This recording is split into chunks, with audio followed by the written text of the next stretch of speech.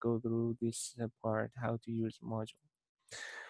Okay, so let me open up the INP file that we're gonna use.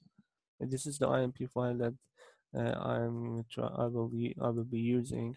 And as you see, we have here the nodes, and after that elements.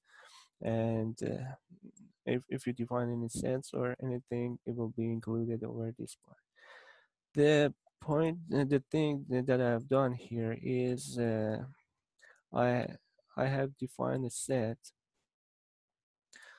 over here, contact, by the name of contact. It is this contact surface, slave contact surface. Why I've done this is this because when I go to IMP file, I have a node set and element set of the nodes and elements which are in contact. Uh, the thing that I will be using will be this part. So these are the nodes, or if I go over here, these are the node numbers are every one of these nodes in contact on the slave service. And we also in this part at just right on top of it, we have elements which are giving me the element number and 4 nodes that are connected with that element. So this is because I'm using 4 node elements. And so if I find, so I have node numbers, I can find based on those node numbers, I can find elements which are connected to that node. So if I show it on picture over here, for example, I know the node number over for this node. Then based on using this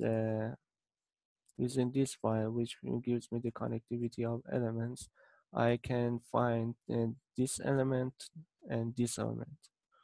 So I have the node number, I know this number, the node number over here, and this number will be one of these 4 numbers for one of these elements.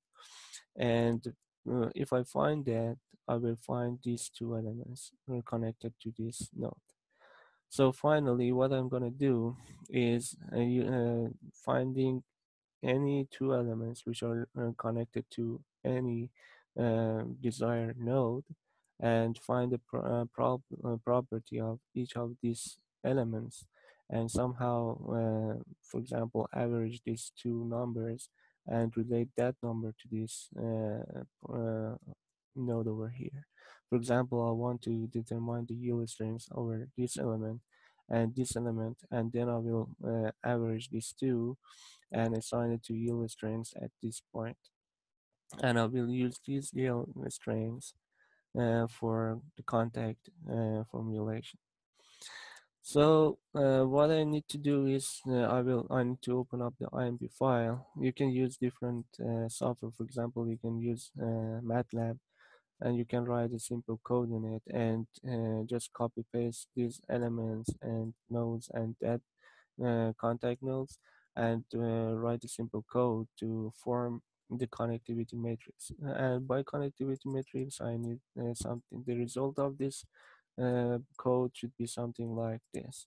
That gives me, for example, this is the node number, and these are 2 elements that are linked to that number. And for example, this one is 0 because this is the very first point at the corner. This is this node over here, and because I just need because it has just 1 element, the other element number is 0. But other than that, all the elements, they have all the nodes, they are connected to 2 elements. So this is what I need to get from any code that you can write in any different desired software. For example, but here, to walk you through different abilities of using different softwares, different subroutines, I'm going to use I'm gonna do this and derivation of this connectivity matrix, which again I need to show it to you. This matrix, connectivity matrix, I'm gonna do it within UMAC subroutine. You can use different subroutines to determine it. For example, you can use USDFLD subroutine to determine it, or as like I said, you can just write a simple code in MATLAB or Mathematica or anything else and derive this matrix. But there are a lot of good things in doing it in UMath in terms of there are a lot of things that we can learn here. For example, okay, at first, if I open up the IMP file, at first I'm gonna go uh, to search this IMP file and find this uh, nodes on contact surface, these nodes. But how I'm gonna supposed to search within the IMP file? This is a cool way to do this.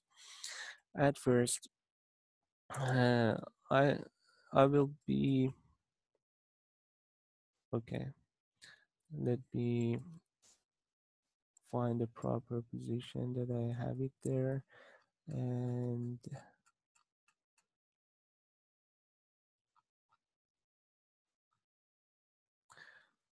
okay, it is a long code, but it is okay. Yes, yeah, okay. There is a cool feature that we can just uh, point is I don't know where it is positioned, but I just know that it is positioned below this line. So what I will do is I will define a search option, search item, better say, and this search item is this one. Mm. And I have it, for example, here. And I know that these nodes, these sets of nodes will start at a line which starts with this one, and I have it here as a search item 3, and it ends over here, and I have this one, as you see over here, as search item 4. So what this code actually does is, let's start from here. I will go through the rest of the code in just a minute. I will open up the IMP file. And let's start with search 3 and 4 first. Okay, I will open the IMP file and I will start reading the IMP file, and I had given it a large number, which should be a number that gives ends with this note, this point, but because I don't know what is the line number of this one, I've given a very large number. Then when I get to this point, I will cut the rest of the do loop. So I will read each line and I will put each line into a phrase. And what the phrase is, I have defined the phrase over here, that over here a phrase can be 100 character lengths. So for example, I can 100 character lengths is sufficient to read all these long lines over here.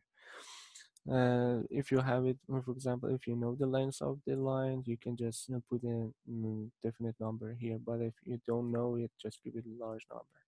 And I've just given a large number, which is enough to have the entire row of elements over here.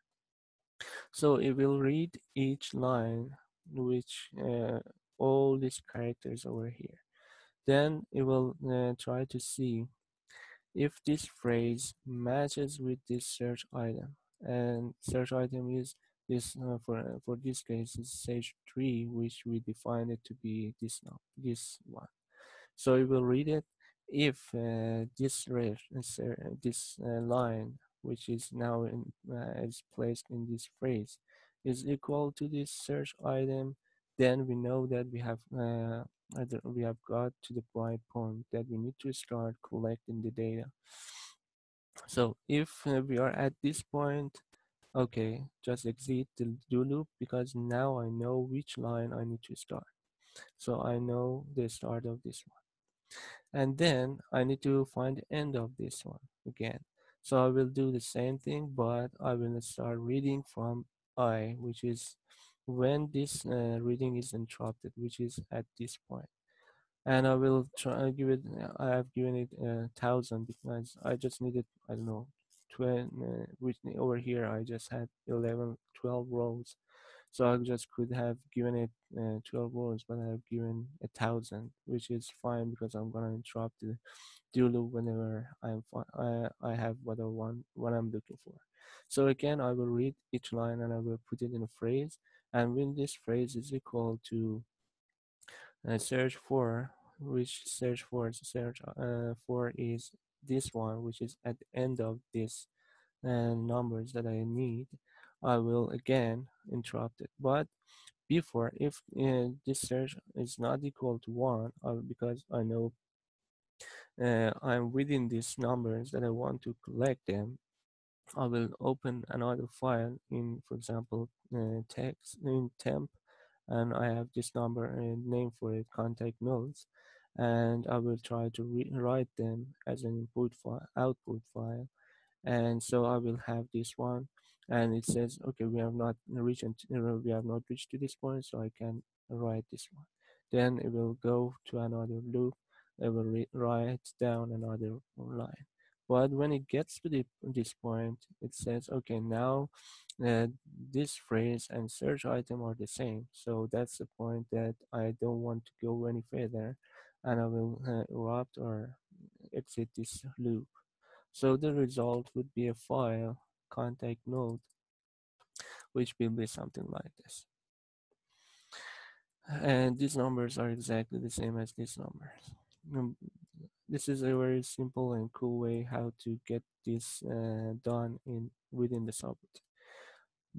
But we have another step to go to work with these numbers.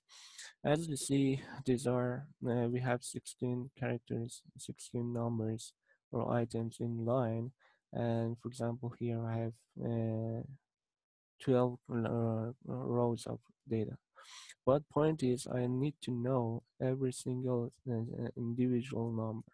So I need to have, for example, this one as a, I need to, in other way, in other word, I need to put this matrix into an array, which gives me a better option to work with this number. So now for I have a matrix which is 16 columns and 12 rows, but I'm gonna put it as one row and 16 by 11 rows. So what I want to do here, I will allocate. Why I've used allocate over here, because I didn't know how large these data are prior to reading them. So I have just read the data, and I know that I started at line. If you could follow me, we started at. We knew that the search item 3 started at line I, so we know the first one, and it interrupted or we came out of the loop at line j. So we have I minus j or j minus I lines between these two, and we know we have 16 characters over here. So altogether, we know how large this final file is gonna be. So I at first I have read this file again to put it into matrices. So this matrix will have 16 columns and j minus I minus 1 lines. I have excluded this one because I didn't want to include this part to make to cause some mess into the calculation.